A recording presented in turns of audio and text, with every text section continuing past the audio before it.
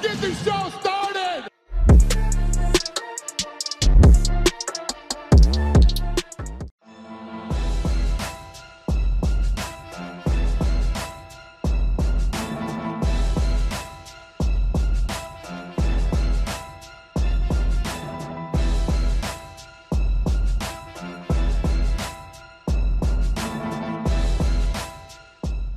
There were rumors about this fight since Darren Till was forced out of his bout against MARVIN due to a broken collarbone. Right after that, Kevin Holland offered to face the Italian on short notice. On Thursday, multiple sources have confirmed that Vettori vs. Holland will be the new headliner for UFC on ABC2 on April 10th. Holland and Vettori also announced their upcoming bout on social media.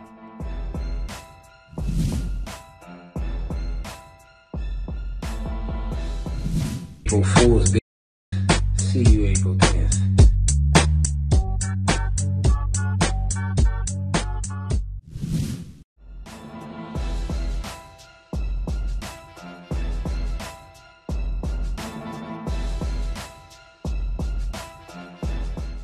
Kevin Holland recently suffered a loss after a 5-round fight against Derek Brunson. That setback snapped Holland's 5-fight winning streak. Vettori, on the other hand, had 2 fights last year, most recently against Jack Hermanson. He won by unanimous decision to take his win streak to 4.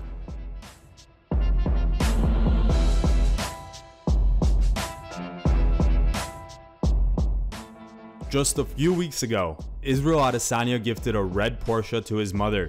That was during the build-up to his UFC 259 title fight against Jan Blachowicz.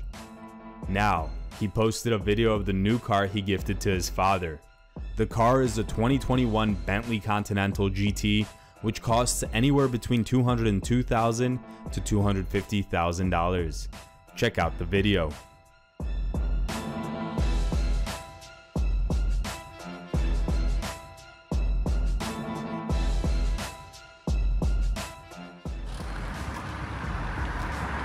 Oh, he's behind the wheel.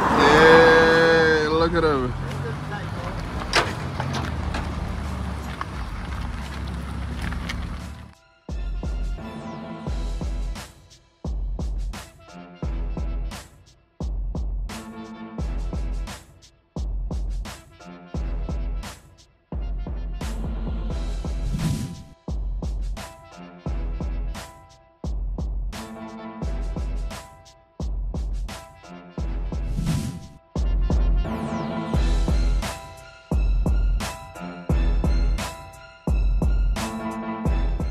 Late Thursday, Jon Jones tweeted about his very public and high-profile negotiations with the UFC, seemingly announcing that the Francis Ngannou bout is finally on.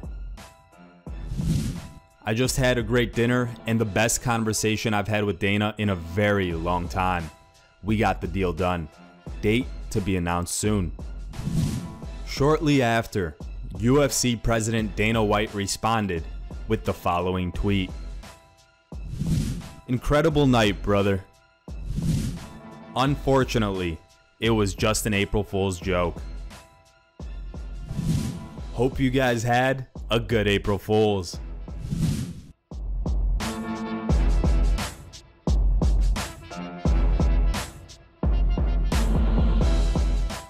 Speaking to TMZ Sports, Michael Chandler broke down the matchup with Charles Oliveira and predicted that he will be the new UFC lightweight champion after he knocks Oliveira out. Oliveira poses a lot of threats on the ground, but I've never even come close to getting submitted. I've got kind of a sixth sense when it comes to the ground game to not be submitted. The best way I would like to go out there and finish him is just to hit him as hard as I can numerous times on the feet. Keep the fight standing, put him in panic mode, knock him out in the first round. Chandler also shared new training footage as he prepares for the upcoming title fight at UFC 262.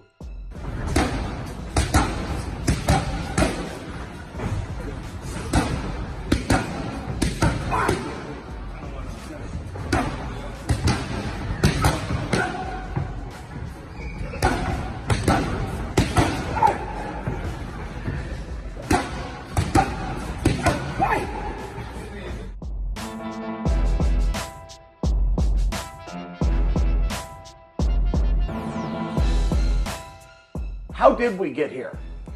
Okay, so as you know, they wanted to do Leon Edwards versus Colby Covington next, right? That was what was discussed.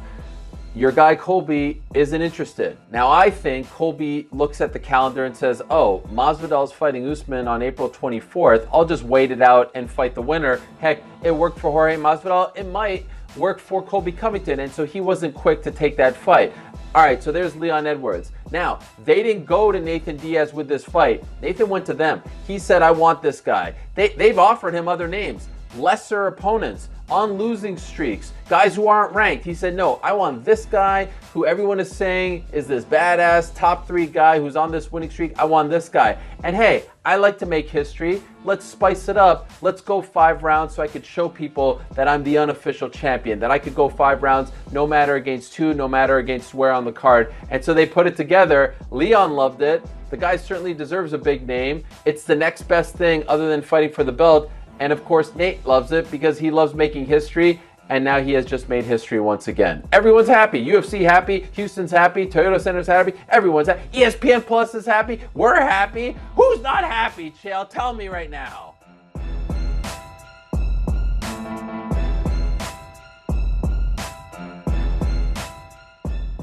Speaking to RJ Clifford on SiriusXM Fight Nation 156, BENEIL DARIUSH explained how the Tony Ferguson fight came about and if it will be a breakthrough moment for him. Here's what he said. You know, I'm not even sure because I thought it wasn't going to happen at first. After my fight with Ferreira, I just asked for, I asked for Charles Oliveira. I said Michael Chandler or Tony Ferguson. But I also said, Tony, in my opinion, he's number 1 or number 2 on the greatest lightweights of all time. It just depends on who you ask, I guess. Yeah. But, Tony can fight whoever he wants. So the last person I thought that was going to say yes was Tony. I thought I was going to get somebody else, but I guess he said yes. So thank you, Tony. You know what's crazy? This is going to be my 20th fight in the UFC, and I'm not even sure if this is going to be the fight that tells people, hey, I'm here. That's how crazy our division is. It's just the most popular division, arguably the deepest division. So I hope this is a fight that everybody's like, oh crap, Dariush is legit. Let's give this guy the title. But I don't know because there's always the big names like Dustin and Connor and Justin Gaethje and these guys are ranked quite high as well. So I don't know what's gonna happen, but I hope people enjoy the fight and they recognize the level of skill.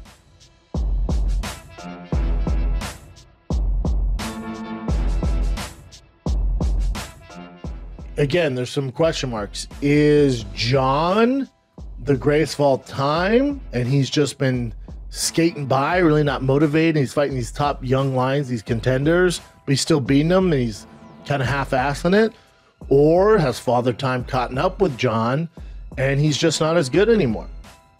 Again, I don't know. We're going to find out though. But what I do know is if the version of John Jones plus 30 pounds that fought Dominic Reyes comes in with the same attitude, the same skill set, the same demeanor, and tries to do that against Francis Ngannou, he won't make it out of 2 rounds. I can guarantee you that.